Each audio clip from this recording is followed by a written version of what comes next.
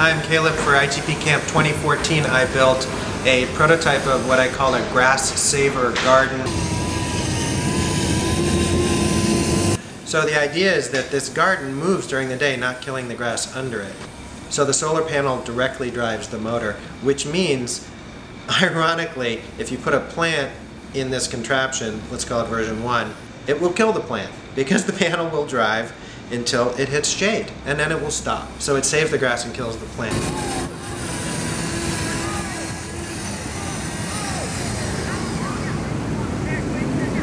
This is something I wanted to do to learn 3 skills I needed, and these tools weren't in ITP when I was here in 2006 to 8.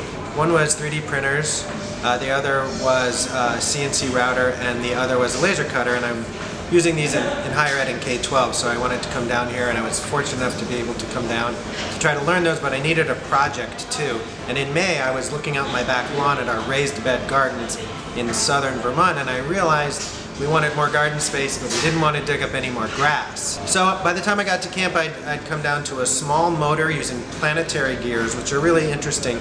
It's about this much motor and this much gear, 455 to 1 gear ratio, getting torque from very little power.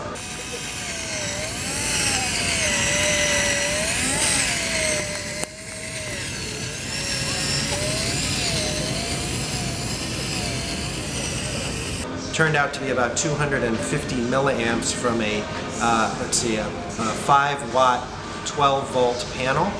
So the idea behind this project, as I said, was to learn 3D printing. There's about, let's see, 8 3D printed parts on this, the edges of the box, and 4 wheel bearings, and there's pictures of this on the blog post. And then I cut the bottom of the raised bed garden with holes in it so the water can drain.